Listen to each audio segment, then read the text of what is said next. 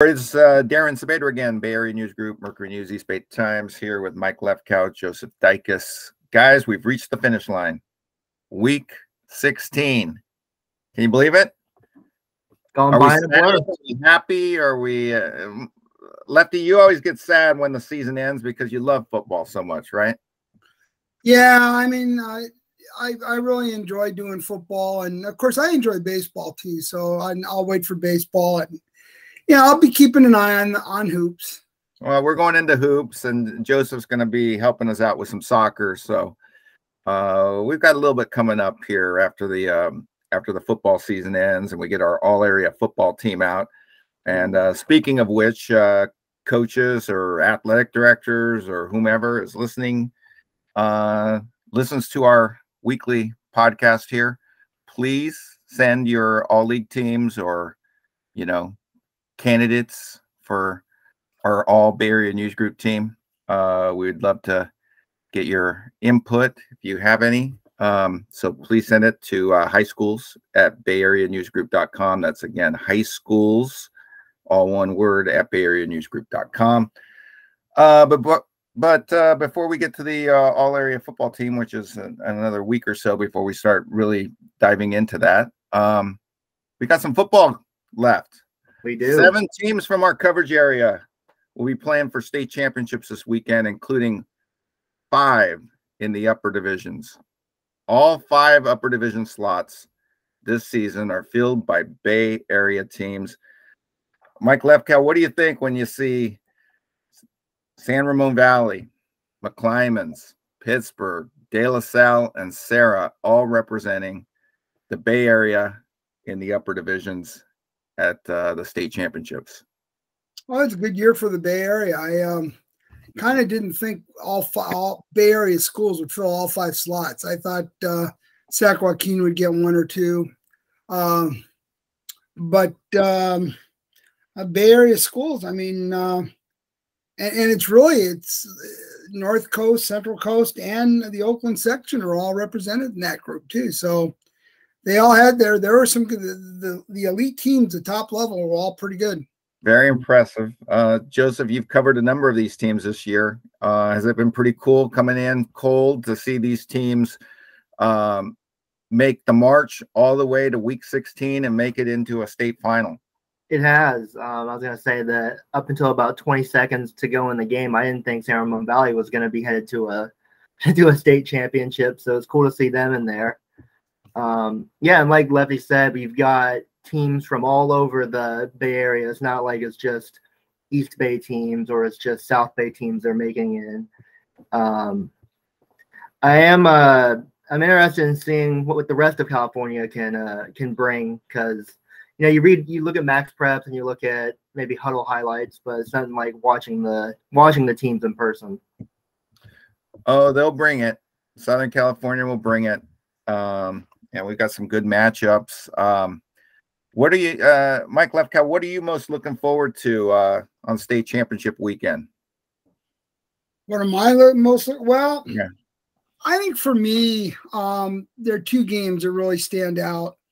Pittsburg and Liberty, because it is Vic Galley's last game. And, I've covered many Pittsburgh games with Vic Galley. He's a good coach. He's a class person. And, I mean, I've known him for a long time. I even knew his uncle, George Galley, who coached football and wrestling in the East Bay. So, I'll be looking at that one. And then the other one really intrigues me is to see how Serra can do against St. John Bosco. I saw the Cal Preps prediction, and I'm hopeful that Serra can at least make it a closer game than that. I don't want to see a running clock in that game. Joseph, I'm rooting for Serra. I don't care who knows it. I hope Serra wins. There you go. Joseph, what are you looking forward to? I've covered so many of their games at this point. I'm looking forward to seeing how Mac does against the other Mater Dei from Chula Vista. Mater Dei Catholic. Right. I mean, winners of 10 in a row. That team started 0-4. Yeah, no, that was crazy how they went on this run. And it's interesting because me and you talked off camera about how McClymonds, they've won all these state titles, but all of their titles have come playing at McClymonds. or in Oakland. Yeah, Laney College, I think most of them, right, Lefty? Yeah. Some of them? Yeah. And then the one time they went to SoCal, they got beat, I think, by 30 points. And of course, like Lefty, I'm looking forward to seeing how Serra does against St. John Bosco. I've heard so much about them that I want to see, do they live up to the hype? Well, I mean, according to our friends at Scorebook Live, Mitch Stevens and company, St. John Bosco has 34 players on its roster with scholarship offers. 34. Lefty, that's a lot, right? Well, I mean, and I said this before, and I'll say it again. I mean, I think St. John Bosco, Mater Dei, and I don't know, maybe one or two other schools down there probably have more talent than any school in the Mountain West Conference. It's not refined talent, but it's really elite talent. And I mean, I don't know, do they have more talent than, say, some of the lower end Pac-12 or Big Ten schools? I don't know, but these schools are tremendously talented. Well, I'm looking forward to Vic Galley's last game. I'm glad I'm going to be there. May even write a column, Joseph. Might write a column on Vic Galley and his experience down there, because it is really cool that his last game at Pirates Stadium on Saturday night in the rain was a victory to send his team to a state championship game. And he's going to get an opportunity to not only avenge the loss to Liberty last season, when Jaden Rashada was coming off a hamstring injury and playing basically on one leg, and Pittsburgh just got completely outclassed in that game. They weren't ready, and they got blown out 35-7. But not only that game, he's also got that game that you covered, Mike Lefkow, at the state championships. And I talked to Vic about it. I'm going to write about it in our advance. That game stings. They were up 21-0 in that state championship game, on that windy night, whatever, in Sacramento at Hornet Stadium at Sac State, and they lost to Narbonne. A few problems after that game. Yeah, I mean, they were a good team. Their best player was that running back who wound up at Oregon State, but right. They were a good team. But yeah, Pittsburgh I don't know what happened at halftime. It was like watching two different teams. And I remember talking to Jacob Bandes after the game, and he was not happy, and he said some things that he might have regretted saying later. But he was a star player for Pittsburgh that season, lineman. Right. He's now at the University of Washington, and he's a good player. But he was very unhappy after that game, and I mean, like I say, it was like watching two different teams: Pittsburgh in the first half, Pittsburgh in the second half. Yeah. So I'm obviously looking forward to that game. I'm also looking forward to the game on Friday night that I will be covering. De La Salle will be playing Lincoln of San Diego, and Lincoln of San Diego features a running back who I believe initially committed to UCLA, and he has flipped to Georgia. And as Justin Allenbaugh says, Georgia does not recruit bad football players. So, no. So this running back, and I'm looking at his size here, 6'2", 230. He scored 4 touchdowns last week in the SoCal championship game against Sierra Canyon Chatsworth. Roderick Robinson. Remember that? Lincoln has had a few other good running backs come out of that school. I'm sure we all remember Marcus Allen, Terrell Davis. So, but the De La Salle Spartans will be making their 15th state championship appearance. There's only been 16 years of state championship football in California, and De La Salle has been to now its 15th state championship game, and they are seeking their 8th state championship. Pretty impressive, right, Mike? Oh yeah, I mean, I don't think Mater Dei and St. John Bosco can beat that. So I mean, you go to the Open Division record book, and you just see De La Salle, De La Salle, De La Salle in wins. And even after Justin Allenbaugh took over the program in 2013, they still won 2 more after he took over. And but their last one was in 2015. So they've gone. This will be 7. This is the 7th year since their last state title. And like you, Mike, I'm also looking forward to seeing how Patrick Walsh's Serra Padres do against St. John Bosco. Obviously, clearly an enormous underdog, just like anybody else would be in Northern California. De La Salle has been there since that 2015 state championship when everything changed in the state, and Bosco and Mater Dei took their level way beyond anybody's wildest imaginations. De La Salle struggled in those open division games that they played in against those teams. So this has been a great, I wrote about it. You'll read about it in our content this week.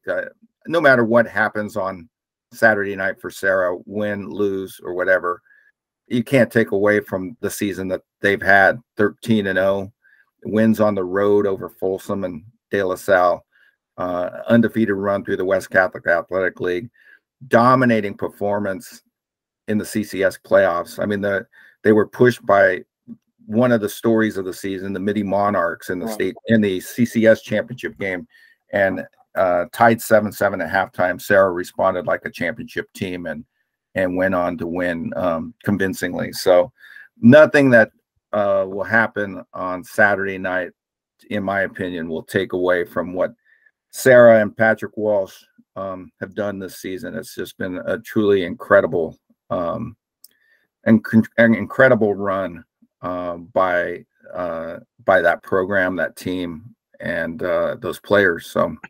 do you guys agree, or what are your guys saying, Serra?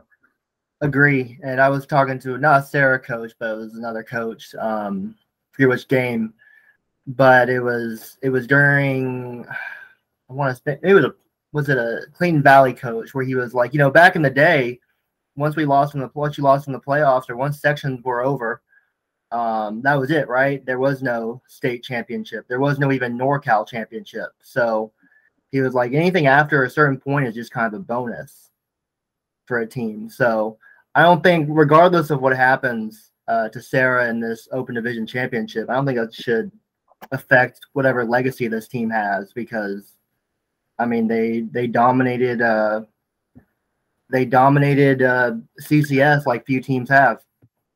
Right. I lost you guys there for a minute. Are we all back? We are. I see you. We're there back. You're back. There we go. Hopefully the recording is still going. It is. Fingers crossed, everybody.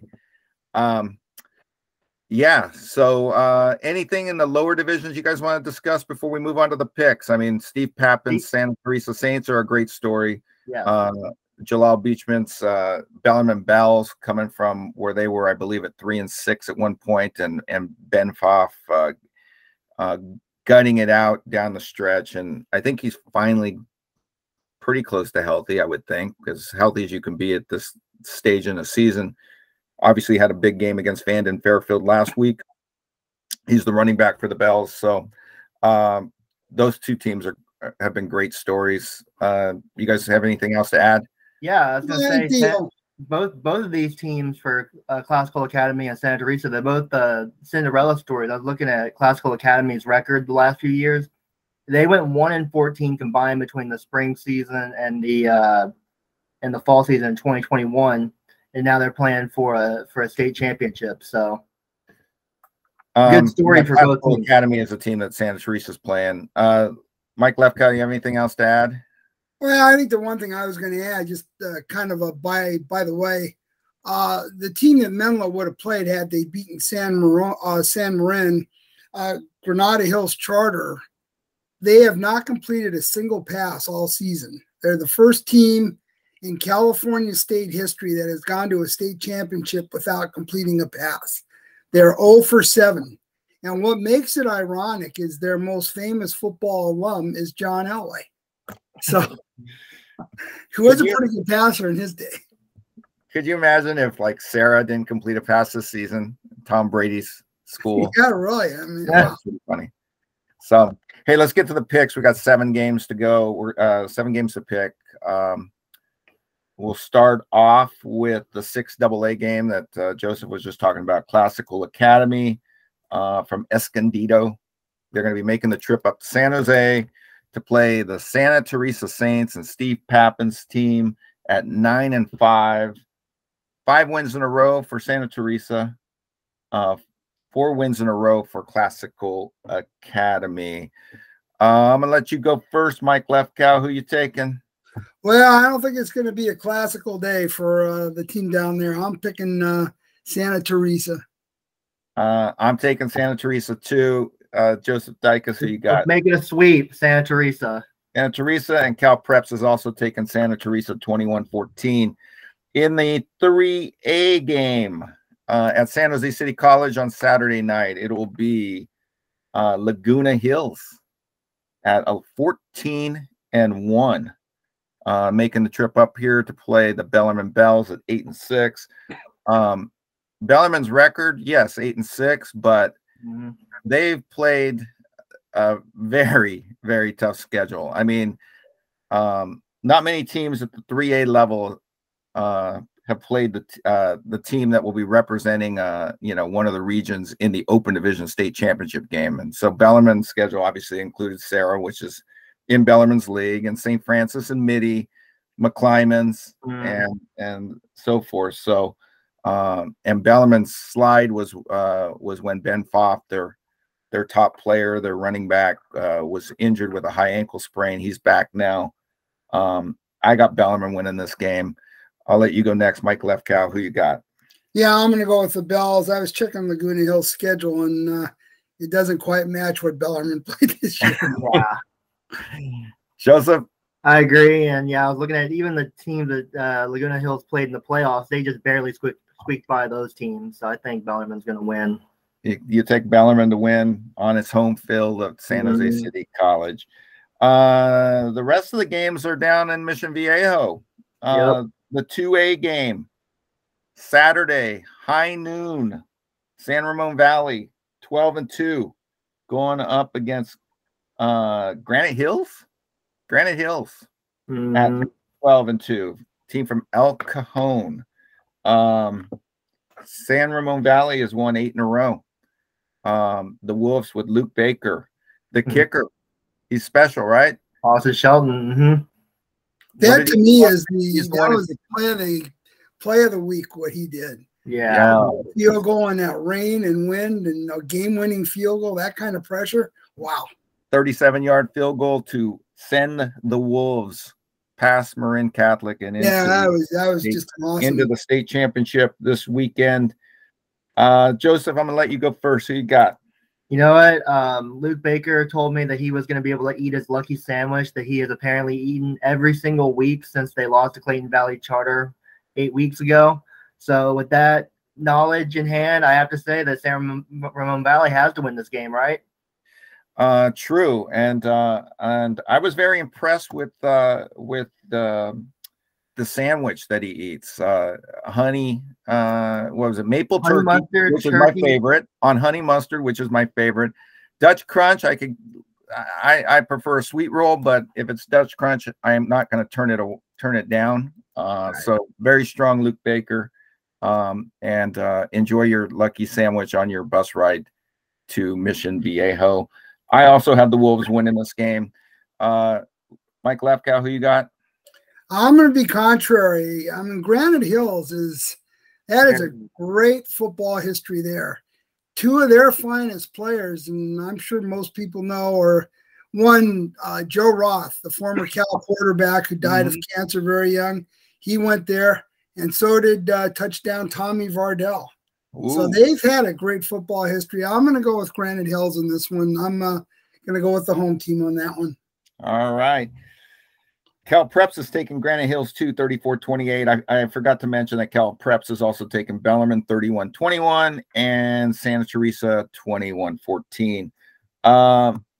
Fourth game on the list, the 2AA game, 4 o'clock Friday at Saddleback College in Mission Viejo, where McClymonds at 12-1 will be taking on Modern Day Catholic of Chula Vista, 10-4, but 10-0 in their last 10 games. And I looked at some of their loss. They lost to Lincoln of San Diego, which playing De La Salle. Yeah.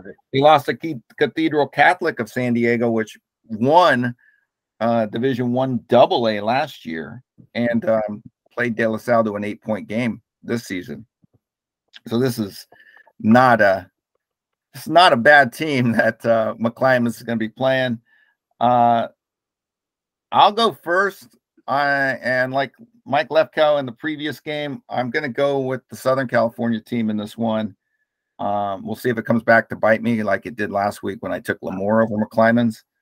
I'm taking Mater Dei Catholic to get it done and to win the 2AA title.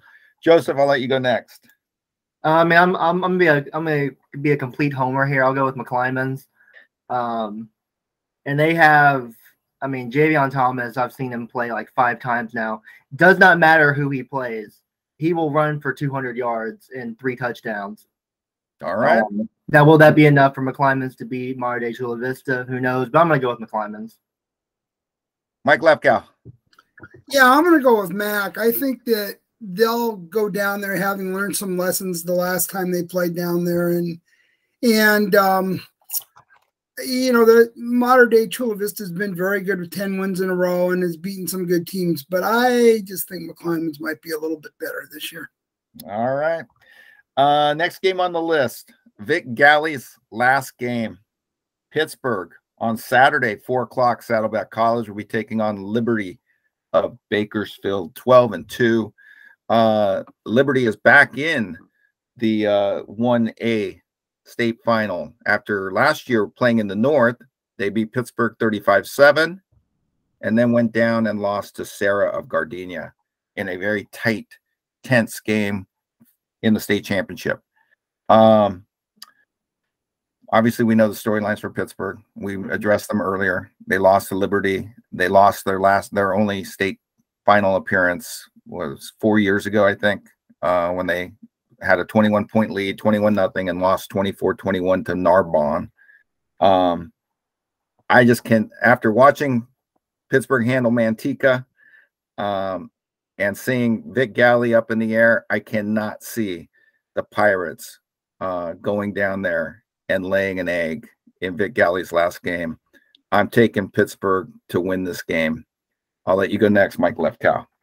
Yeah, I agree with you. I think they're going to be very emotional, very fired up for this game.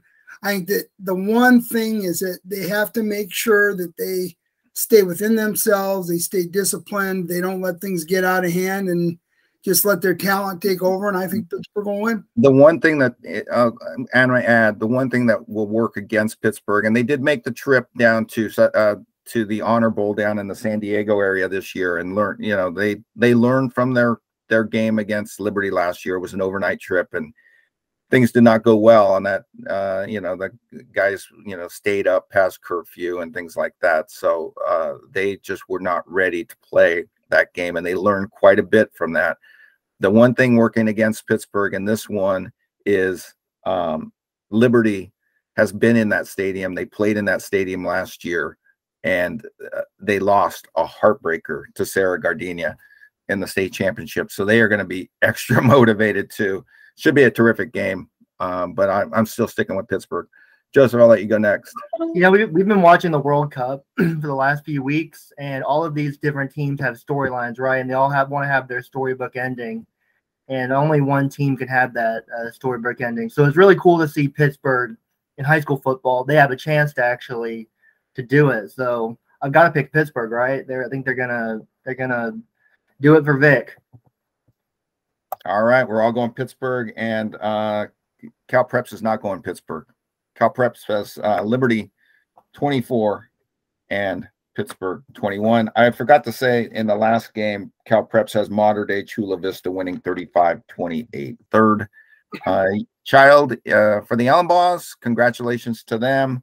Coach Allenbaugh now has got to get his team ready for a big game, 1AA championship against Lincoln of San Diego. And as we mentioned, Roderick Robinson, the Georgia-bound running back, 6'2", 230, has rushed for about a couple of thousand yards this season. It's going to be a tough task for the Spartans. Mike Lefkow, I'm going to let you go first on this one. Who you got, Lincoln San Diego or De La Salle? I'm going to go with the Spartans.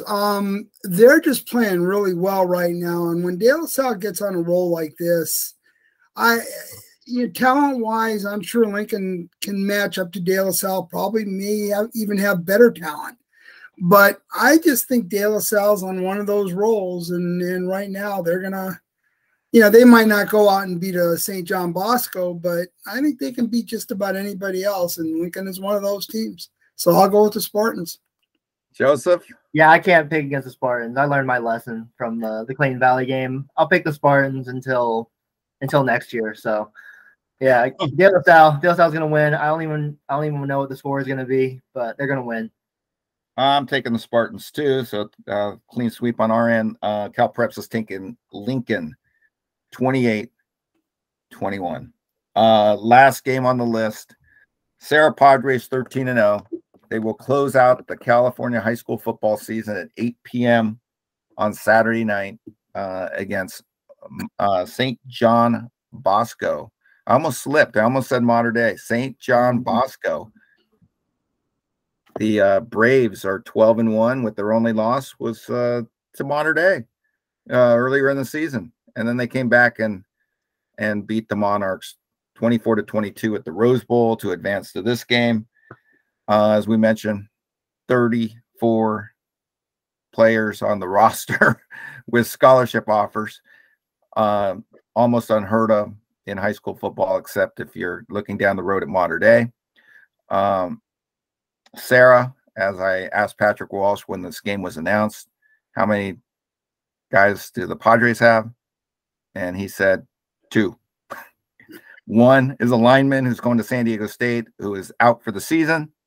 And the other one is the tight end going to Harvard. So, but Patrick Walsh is a master motivator.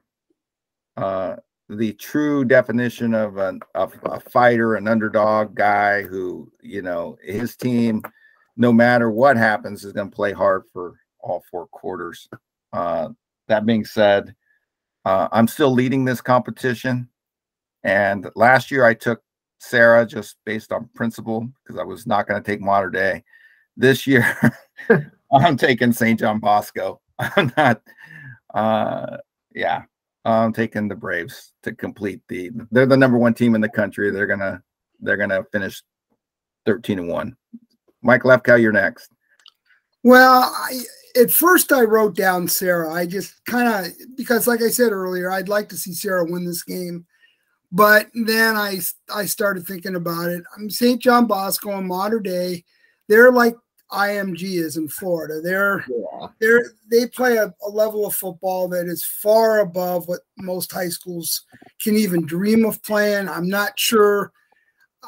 Being an old man, I'm not sure I exactly like this system, but St. John Bosco is essentially a college team, and Serra is very, very good. And I don't know, when he said they only have 2 seniors that are being recruited, do they have? They probably have some sophomores. They have more. They have more at the lower level, at the junior class. But, Maui Smith has a scholarship offers. He's the quarterback. And Joseph Bay and Jabari, man, they've got talent. Right. They just don't have 34 scholarship offers. Yeah. Right. And like I say, St. John Bosco is essentially IMG, and you have to go with them. But I do not think it's going to be a running clock. I do not think it'll get to the point of being a running clock. I think Serra will give them a little more than people expect.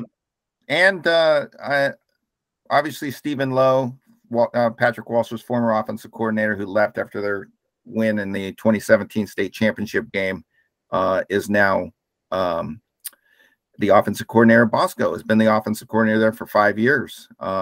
Really good guy. He loved Serra. And obviously it's very expensive to live in San Mateo on a teacher's salary. So he got the job offer down at Bosco, and he's done a great job down there. Patrick Walsh remains very close with him and Jason Negro, who Patrick had on the Serra podcast yesterday, which was a very interesting listen. You want to check it out, go to, look up Padre football or Serra football on Twitter, and they've got the link there. Jason Negro was pretty funny on that. He was like, because Walsh had jokingly said that that you stole my offensive coordinator after we won the state championship. And Negro's response was basically joking, well, it looks like I did you a favor because you guys won like what, 2A then, and you know the last 2 years you've been in the open division. So yeah. So with the new offensive coordinator. So anyhow, Joseph, have we gotten your No, pick? No, we have not. I don't believe that because of how we've picked and just we don't have enough games. I don't think there's any way for me to catch. Is it Lefty? Are you in the lead, or Darren? Are you in the lead? I know I'm both in of the y'all. lead by 4. I lead by 4 games over Lefty, and you're 4 games behind Lefty. So you cannot catch me. You're 8 back. I have been in NFL language mathematically eliminated from contention. So I'm gonna go with Serra. I can, if they pull off the upset of all upsets, then I can at least say in my first season I called it. Would this? I would love to see the score too. I think if they win, it'll be 35-31. Woo! I would love to see the. We got to check out to see what the Cal Prep score was when Palo Alto beat Centennial Corona in 2010. I think it was 2010. The one where they call it, you know, one of the greatest upsets in California high school football history. Yeah. Because that's what this would be, right, Mike Lefkow, if Serra pulls it off? Oh, yeah. If Serra pulls this off, this will be regarded as a huge upset. Maybe the biggest upset in California history, or, you know, right there with the Palo Alto win. But, yeah, I mean, like I say, and I've said it a million times, St. John Bosco and Mater Dei are basically IMG. They're playing a level of football that no one else in the state plays. I will say this.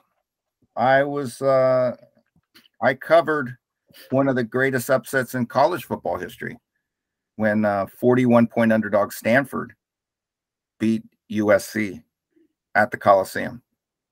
So I have seen major upsets before. And you'll see another one on Saturday. Calling it here first. There you go. We'll see. But guys, have anything else to add before we wrap it up? Let's hope that this recording went through, because I did pause there in the middle. My my Wi-Fi froze, so let's hope we don't have to do a repeat show. Anything else to add? Just looking forward to covering some championship games. Look for our coverage. MercuryNews.com, EastBayTimes.com. Mike Lefkow, enjoy your vacation next week. Hopefully you have a good time. Anything else to add? Nope. Just looking forward to seeing how some of these games come out. Hopefully the Bay Area will represent itself well in LA.